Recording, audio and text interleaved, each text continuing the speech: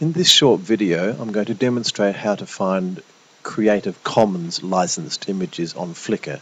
The beauty of Creative Commons is that the owner of the content actually licenses up front in advance their material so that the end user doesn't have to seek permission to use it. If you find something that's Creative Commons licensed, you know you have permission to use it, and all you have to do is attribute the creator of the image.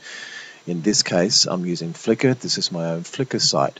On the top right hand corner there's a search field, and let's look for flamingos. So I've typed flamingos in there. I'm telling the Flickr search to go and look at everyone's upload. So it's now looking at every single image named or tagged flamingo in Flickr. And if we scroll down to the bottom, we can see that there are a vast number of results, something in the vicinity of 358,000.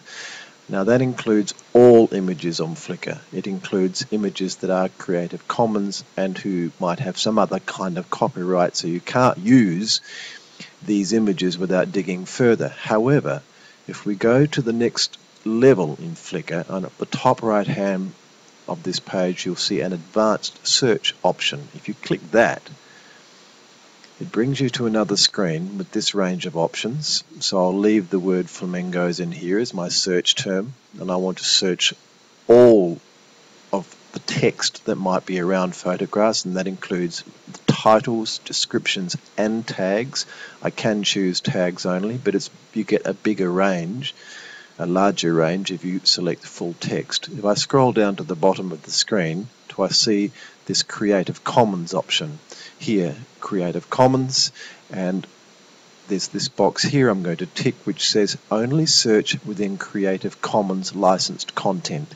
There are some other sub options. I can select whether or not I actually want to use a Creative Commons image that's able that I can use commercially, or that I can modify, adapt or build upon.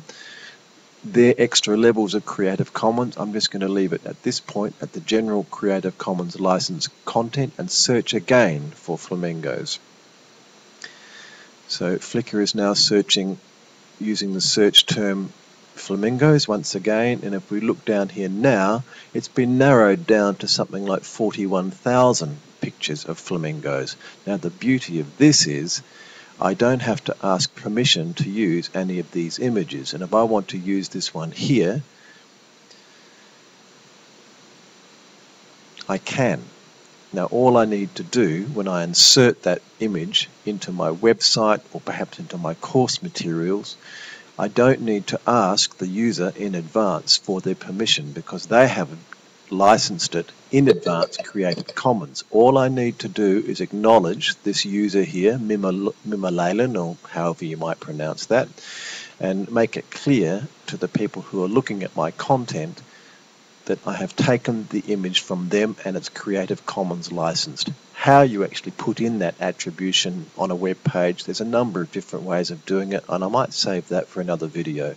The important thing to remember is that you need to attribute the user creator of this image. So just going back home to my own website to go over that again, using the search field at the top right, put in your search term, in this case flamingos, click search, then use the advanced search option which appears on the next page. Scroll down to the bottom of that page,